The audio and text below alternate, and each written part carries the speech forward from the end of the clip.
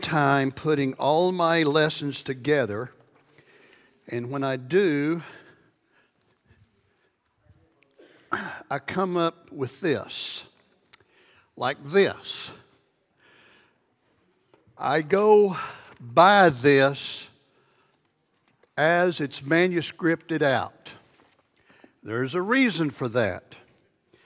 If I teach or I preach on certain topics, if I teach or preach on certain topics and I don't have this manuscript in front of me, I tend to go on rabbit trails.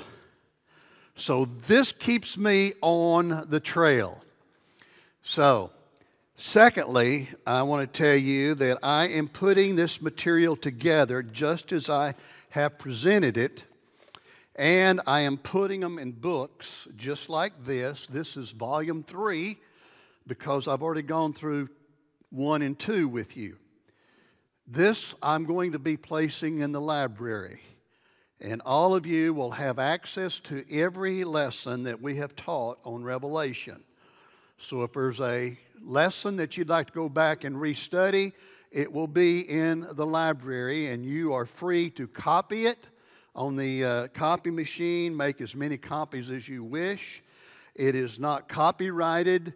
The only thing I copyright is books, and I've just finished my second book, and it's in the process right now of finishing editing. I think we've finally got past that, and we are now ready to get it published, hopefully pretty soon. I do copyright my books, but I don't copyright any of my lessons. So if there's something in there that you think you could use, you're welcome to it. So I thought I needed to throw that out there for you and let you know that all of this material is available to you. Also, I am putting all together, I haven't gotten it all finished yet. I'm putting together all the lessons I did on the Beatitudes, and I'll be doing the same thing with those. So if you'd like to go back and study those.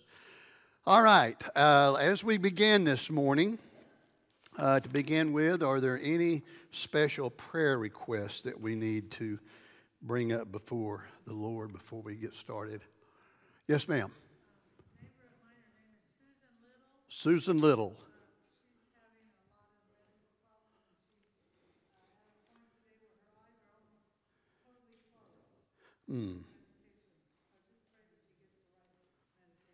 Okay.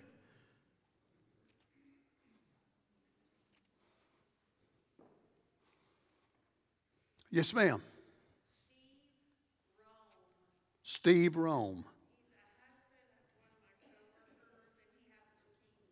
Oh. Leukemia. Okay. Well, let's go to our Father in prayer. Our God and Father, we thank you so much for all you do for us. We thank you, Father, for this phenomenal privilege of coming to you in prayer and bringing before you the things that are a concern of our hearts, and especially the people that we're concerned for and about. Father, we bring before you this morning Susan Little and the struggle she's having with her health and the medication she's seeking that will work, and we pray, Father, that that will happen.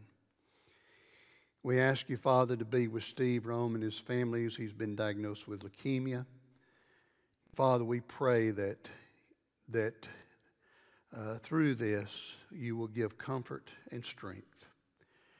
We pray, Father, that you be with us this morning as we continue this fascinating story that you have given to us, and an assurance that regardless of what happens in this world, you are our God. And that, Father, we are so thankful. And we ask all of this in Christ's name. Amen. Okay, did I hit the wrong button or something here? The PowerPoint. Oh, there it goes. Okay. Now I want to continue as we continue this study. We need to understand that what we're witnessing here is a progression a progression regarding the destruction of something called Babylon. That is a code word that John used to indicate he was actually talking about Rome. It began in chapter 14, this destruction process. And in chapter 14, what we saw in verse 8 of chapter 14 is that a second angel followed and said, "Fallen, fallen is Babylon the Great, which made all the nations drink the maddening wine of her adulteries." Again in chapter 16, when we see the 7 bowls of God's wrath being poured out upon her, we read this announcement in verse 19 of that chapter. It says, "The great city split into 3 parts, and the cities of the nations collapsed. God remembered Babylon the Great and gave her the cup filled with the wine of the fury of his wrath." And now in chapter 17 through chapter 19, we're going to now get a full explanation and understanding that the church of the early church had, that there will be much rejoicing among the faithful when Babylon is finally meeting her downfall. Now, the amount of space devoted to telling this about her downfall, I believe, signifies to the early church the importance of this event. Think about it for a moment. You're living in a government that is constantly attacking you, killing you, trying to wipe you out. She's being used as an instrument from Satan himself to actually try to destroy the church. And you finally read of her destruction. What are you going to do? Are you going to hold a funeral? Or are you going to rejoice that Satan has been defeated? We rejoice.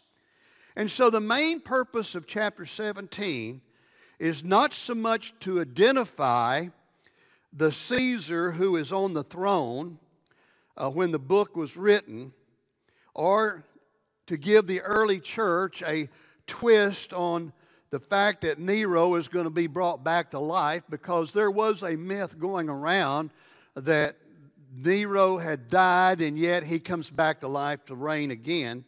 The purpose of this section, and by the way, that there's something in this chapter that something indicate, well, what's going on here? The purpose of this section was to inform the church that Rome was headed for a destruction. And the message that was clear to the early church should be very clear to the church today, and the message is simply this: all opposition to the Lord will ultimately be put down. All opposition against the Lord will eventually come to an end. And so we read in this chapter of a great harlot. And so what I want to do is, we read about the great harlot. Turn with me to chapter 17 of Revelation. And I'm hoping that all of you read this chapter before you came to class this morning. Let's begin with verse 1. One of the 7 angels who had the 7 bowls came and said to me, "Come, I will show you the punishment of the great prostitute who sits on many waters. With her the kings of the earth have committed adultery, and the inhabitants of the earth were intoxicated with the wine of her adulteries." Then the angel carried me away in the spirit into a wilderness. There I saw a woman sitting on a scarlet beast that was covered with a blasphemous names, and had 7 heads and 10 horns. The woman was dressed in purple and scarlet, and she was glittering with gold, precious stones, and pearls. She held a golden cup in her hand, filled with the abominable things and the filth of her adulteries. The title was written on her forehead: Mystery, Babylon the Great, Mother of Prostitutes and of the abominations of the earth. I saw that the woman was drunk with the blood of the saints, the blood of those who bore testimony to Jesus. When I saw her, I was greatly astonished. Then the angel said to me, "Why are you astonished? I will explain to you the mystery of the woman And of the beast she rides, which has 7 heads and 10 horns. The beast which you saw once was, now is not, and will come out of the abyss and go into his destruction. The inhabitants of the earth, whom names have not been written in the book of life from the creation of the world, will be astonished when they see the beast, because he once was, now is not, and yet will come. This calls for a mind with wisdom. The 7 heads are 7 hills on which the woman sits. Now the angel said, I'm going to tell you what this is about. And then he gives a hint. This woman is sitting on 7 hills. Now what he's talking about here is Satan's tool of deception. That's really what this particular chapter is about. And what it's about is this is Satan's third ally in trying to wipe out the church. The first ally, if you remember, was the beast that came out of the sea of humanity. And this represented power and intimidation and emperor worship. The emperor demanded that you worship me as Lord. The second was the false prophet. And the false prophet was nothing more than lies and deception. And this one is where Satan tries to deceive people. And the third one now, he describes as a harlot. And this is Rome, and this is the seductive nature of Rome and what she had to offer. And why this is important is because if the first two fail to work, if intimidation and false teaching doesn't get you, then here is one that Satan may use. And that is to go straight to the emotion of a person. Use their emotions. And so she tries to seduce. And here is where Satan most often succeeds. The seductive nature of wealth, power, esteem, position, riches, so seductive and is so easily accepted as God's blessings when I have those things. See the seductive nature? And it's there. And so what is very important is we understand the implication of John using the word harlot to describe her. Now, what should immediately come to the mind of a Christian when the word harlot is used is something that is said in chapter 21, verse 9 of Revelation. Look at what it says. One of the 7 angels who had the 7 bowls full of the 7 last plagues came and said to me, "Come, and I will show you the bride, the wife of the Lamb." What is the church? What of the many things that describe the church in the Bible? She is the body of Christ. She is called the church of God, the church of Christ, the church of the firstborn. She's also called the bride of Christ. Now, what is going on here is the angel is going to show John, the early church, and us how far Satan will go in his attempt to destroy God's people. Now, I'm not going to do this morning. I will do this next week. But next week, what we're going to do is look at a little bit of church history. We're going to have to understand a little bit of church history to really understand what is being revealed in chapter 17. Because it is something that Satan is going to use over and over and over again. And he's going to show us just how far he used Rome to deceive almost everyone on this planet into thinking that as long as you have some form of religion, you're okay. That's the deception of Rome.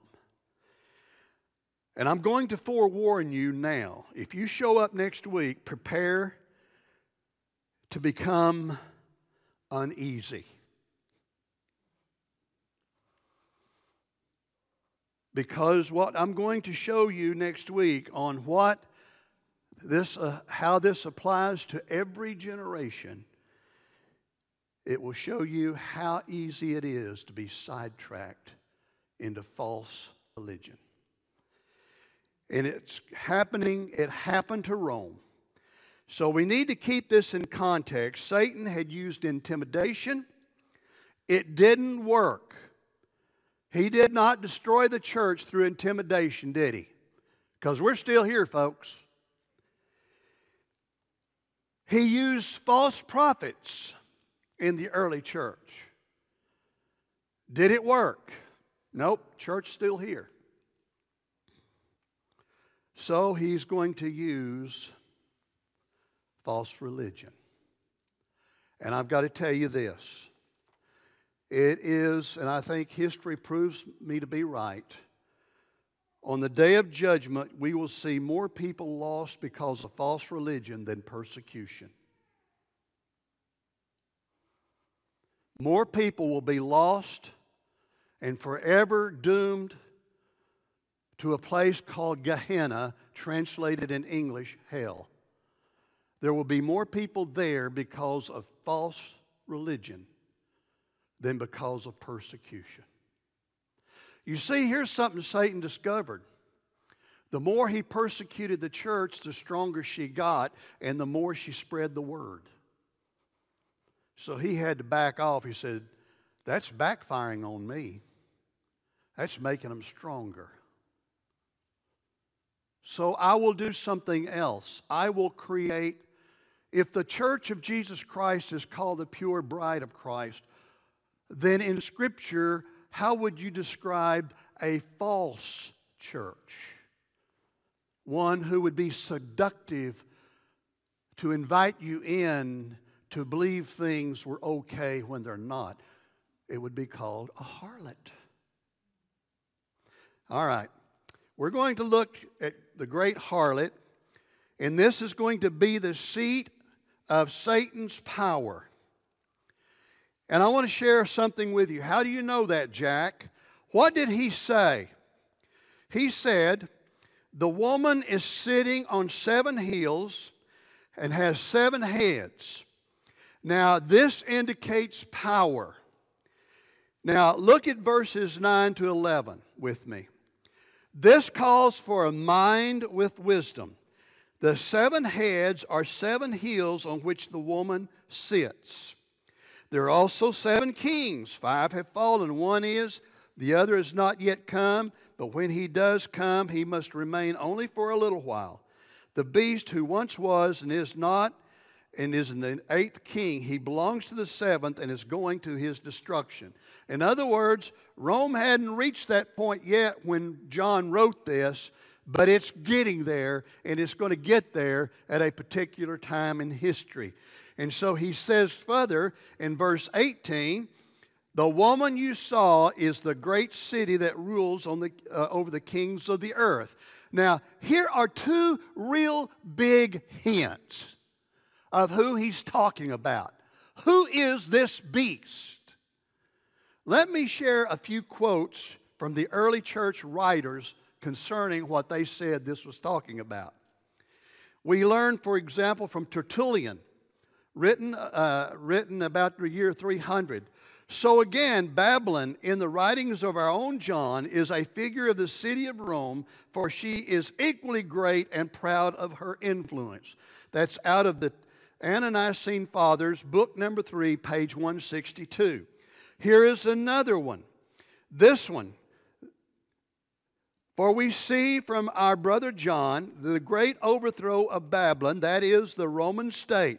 This is victorious about the year 280, Ante-Nicene Father, Volume 7, page 352. I could quote a whole lot more early church writers who said this whole thing was about Rome.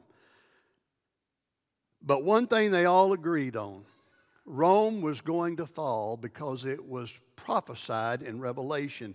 That was going to be her punishment from God for what she had done. Now, why did God wait so long to do it? Why does He wait right now? Why is He waiting right now? Well, we're told God is not willing that any should perish, but that all should repent, right? God gave them time to repent, but they didn't. And so what we're talking about here is the end of Roman rule. The language of verse 8 through 18 can be confusing.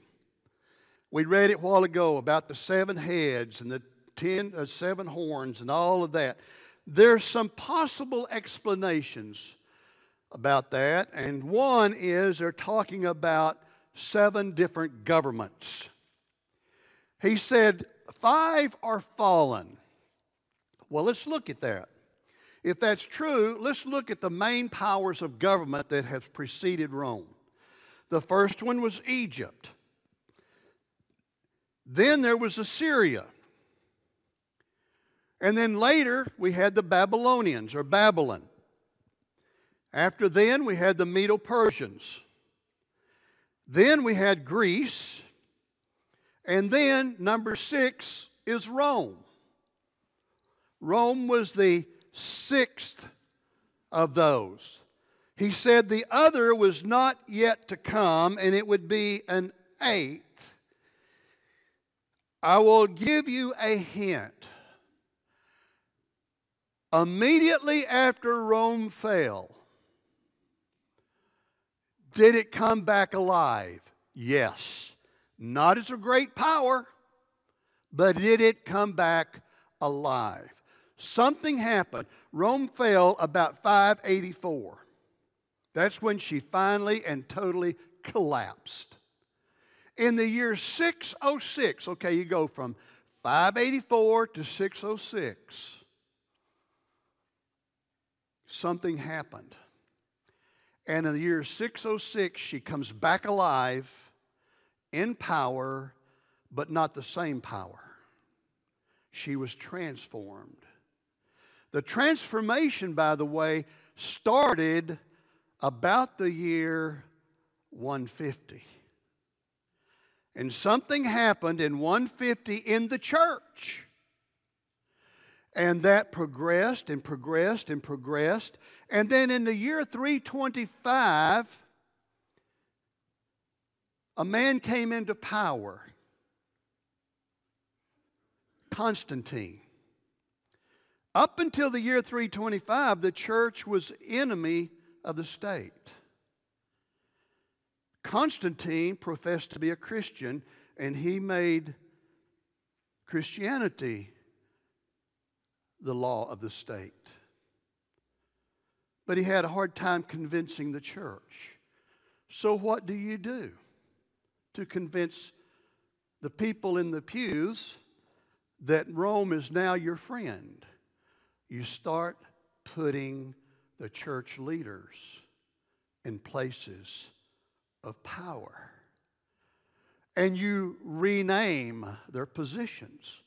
Instead of governors and lieutenant governors and mayors, you have your priest, you have your bishops, you have your archbishops, and then eventually in 606 AD, you have the first pope.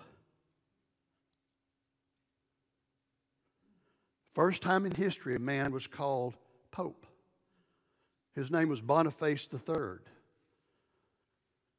In the year 606, he comes into power with all of his church leaders who have taken the place of the mayors, governors, lieutenant governors. They're all in power and they're all in place. We're going to look at a little bit more of that next week. But it really explains something to me. When John saw this harlot, he was amazed. He couldn't believe it. What has happened to the church? I think that was what he was amazed at. Yeah, Rome's going to fall, but Satan's not going to stop. I'm going to give you a lot more about that next week.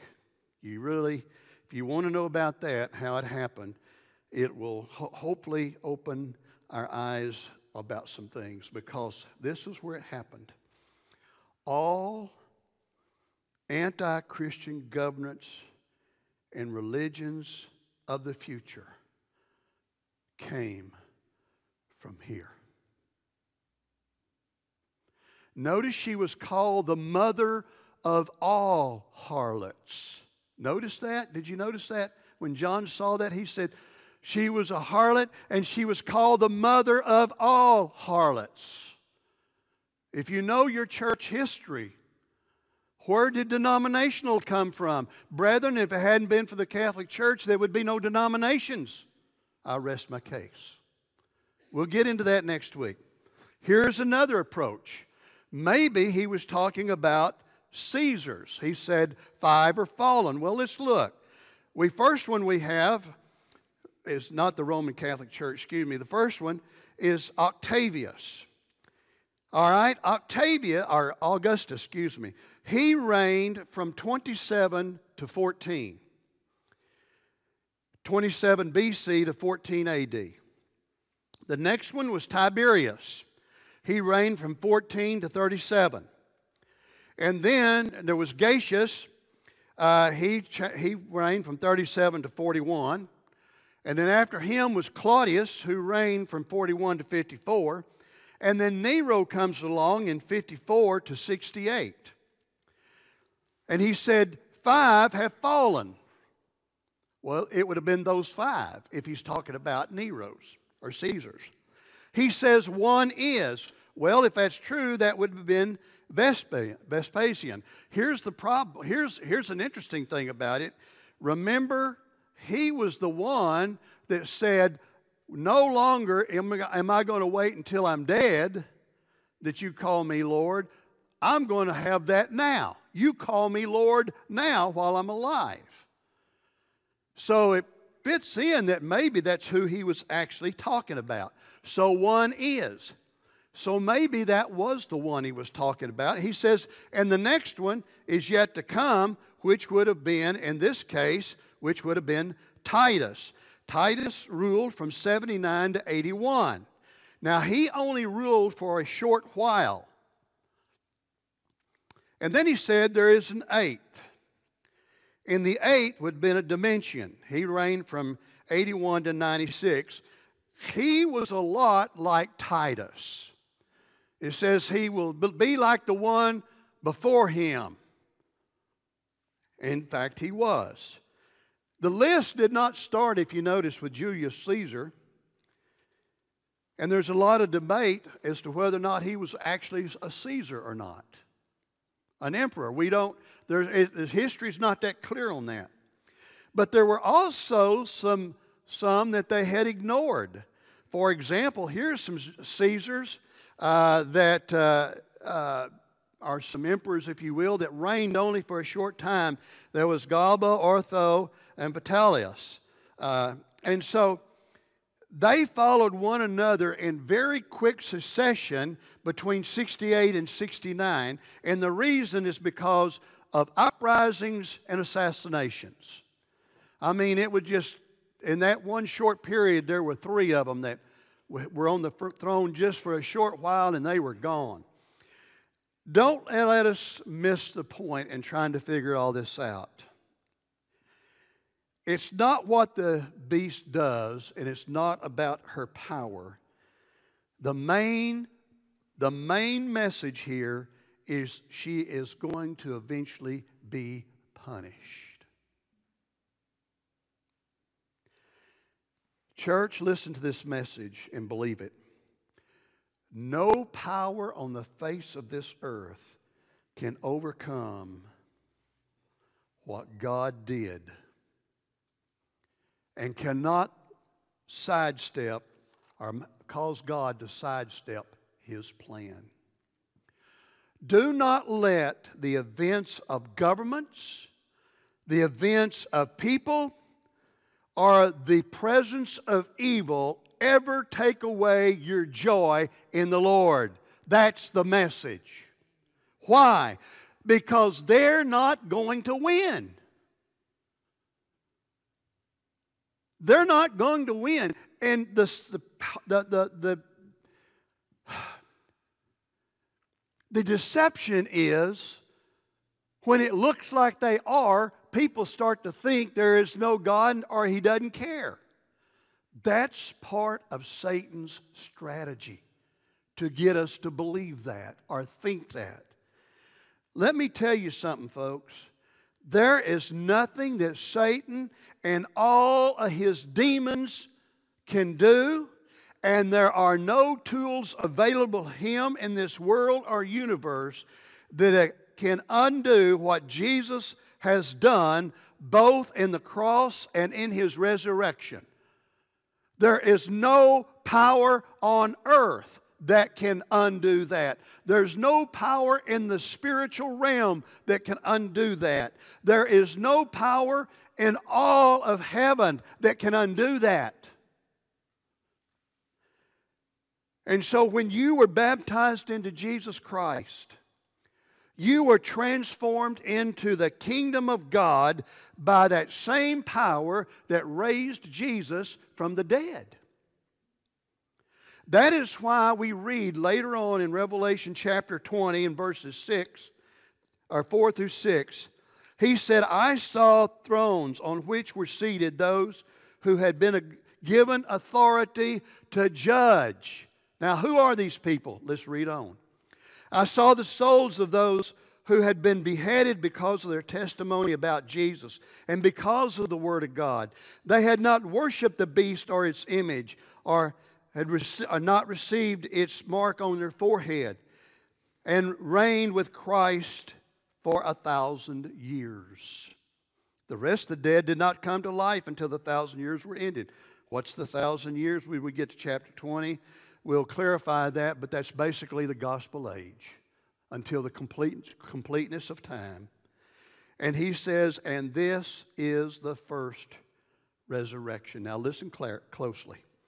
Blessed and holy are those who share in the first resurrection. The second death has no power over them, but they will be priests of God and of Christ and will reign with Him for 1,000 years, till the completeness, to the end, to always. Don't let the impact of what we just read escape you. Those who have participated in the first resurrection. That indicates there must be two resurrections then. Well, there's a time coming when all those in their grave are going to hear His voice, and all are going to come out. That must be the second one. Well, when was the first one? Let's see what Brother Paul had to say that in Romans chapter 6. He says, if you have been baptized into Christ, you have been what? Raised with Christ. You know what that means? In Texas terms, you ain't gonna die. When you came out of that grave, that watery grave, that you experienced, you participated in the first resurrection. And he says a second death has no power over you.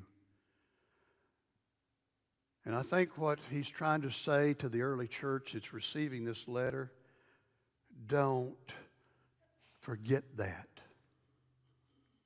Don't forget it. Yes, Rome is after you. Yes, the enemy is using Rome. Yes, the enemy is using false prophets. He's using all kinds of things to try to get your eyes off the goal. And in doing so, you will stop living like you believe that you've been resurrected. Live like it. Don't be deceived. So in what we're trying to say, I believe, in chapter 17, is let us never forget God's promise. From the very beginning, God has always used Satan's tools against Satan for the purpose of bringing about God's own plan and the defeat of Satan. Now, let me ask you a question. Has God ever done that in history? I want to ask you a question. How do you suppose Satan reacted when Jesus breathed his last breath on the cross? How do you think Satan and all of the demons behaved? I believe they rejoiced. I believe they thought they had actually won and had done what he'd been trying to do ever since Genesis chapter 3, and that is to defeat God's plan. However, how do you suppose after Jesus died on the cross, and Satan is having his big party like he's won, how do you suppose he reacted when Jesus walked out of that grave and breathed his first breath on that third day? Do you suppose Satan felt he may have blown it?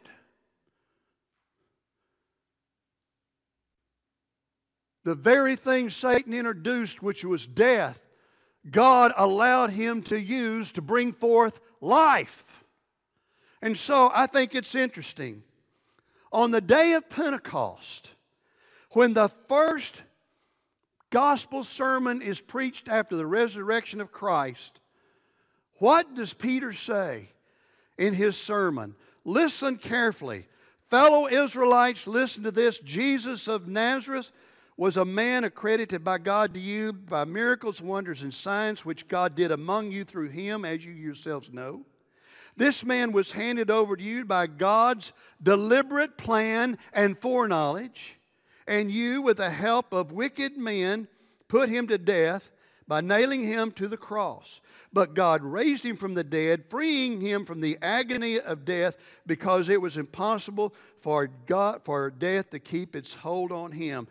It was God's plan all along, Satan. And you were a pawn, and you thought you were a king. God just allowed your own ignorance of his plan to backfire on you and defeat your own pride. In other words, God let you have enough rope to hang yourself, Satan, and that's what you did. And now, because of the evil Satan had brought against Jesus, those people at Pentecost have now heard that he's resurrected. And it was God's plan. And now there is salvation available. And these people ask a question. Since he's been resurrected, they ask the question, what must we do? And what did Peter tell them? Repent and experience your resurrection through baptism. The death and the burial and resurrection of Jesus is what's going to bring you salvation. The very thing Satan tried to stop was the very tool God used to bring about the destruction of Satan's power. Isn't that just like God? That's called the wisdom of God, by the way. And so for the first time, listen carefully, for the first time since the fall in the garden, man once again has forgiveness of sin, because in the eyes of God now, there is no sin. And how did that happen? God let Satan outsmart himself to bring it about. And so 3,000 were baptized that day, and I wonder how Satan responded every time one came out of the water. I wonder if he was thinking, it was because of my foolish pride that these people are being saved. And God knew it all along. Now, he doesn't respond with repentance. He responds with anger. And now he is going to use Babylon. The lure of Babylon. Often evil looks invincible. But let me tell you, it's eventually going to fall. We may not be sure about everything in this chapter. We're going to look at a whole lot more next week. But we can be sure about this. Brethren, God is going to punish evil. Never forget what our brother John said in 1 John chapter 2, verses 15 to 17. Do not love the world or anything in the world. If anyone loves the world, love for the Father is not in them. For everything in the world, the lust of the flesh, the lust of the eyes, and the pride of life, comes not from the Father, but from the world. The world and its despair, the world and its desires pass away, but whoever does the will of God lives forever. Let me tell you, folks, we have already won. Don't forget that. We didn't win because of our resourcefulness. We didn't win because of our righteousness. We won because of His. During the Middle Ages, it was during the Inquisition time, there was an instrument of torture called the virgin. Let me tell you about this, because it is exactly what Babylon is. The lure, if you will, of Babylon. The seduction of Babylon. It had the form of a beautiful woman dressed in gorgeous robes. It had an inviting smile on its face, and it had outstretched arms, and the victim was pushed into the arms in order to kiss this virgin. But then her arms would fold around the victim with a deadly embrace, and 100 hidden knives would pierce the victim. Let me tell you something. Babylon puts on a beautiful face. And she invites the people to enjoy her forbidden pleasures. But the end, however, is death. Just like that instrument of torture. And when Babylon beckons, remember the message of Jesus and the message of Revelation. Flee. Flee. Do not participate, no matter how seductive it may be. Thank you. Once again, if you would read Revelation 17 again for next Sunday, we're going to go in a whole lot more detail than we did today. I really felt I had to do this one first in order to do what we're going to do next week. Thank you so much.